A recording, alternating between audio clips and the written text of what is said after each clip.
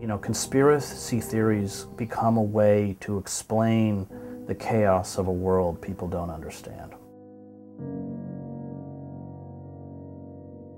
All right, guys, I really want to start talking more about the Sandy Hook shooting. And I want to really talk about some of the symptoms that Adam Lanza was supposedly supposed to have, which was Asperger's syndrome.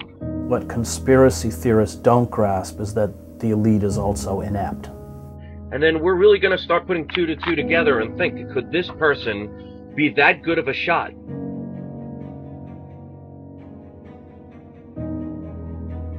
Late development of motor skills or lack of physical coordination.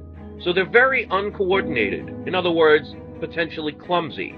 And yet this person by himself managed to be 27 for 27 in the shot-to-kill ratio, with nobody reported wounded that you could actually trace.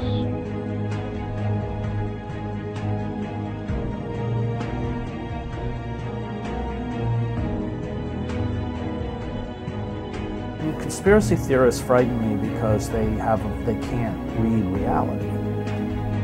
So this is showing that a person age 20 with Asperger's disease, and I'm going to read the side effects and causes, was that accurate of a shot that he could just kill every single person he was shooting at?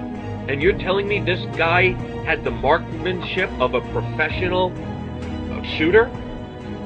Because I've seen so many people, and I've seen people say, well, on Wikipedia, had a brain freeze there for a moment, some people say 1, some people say 2, but the point of the matter is, that's a pretty low percentage for somebody who's going to have basically a stumbling kind of shaky kind of feeling, has problems with social situations, and doesn't like change and spontaneity.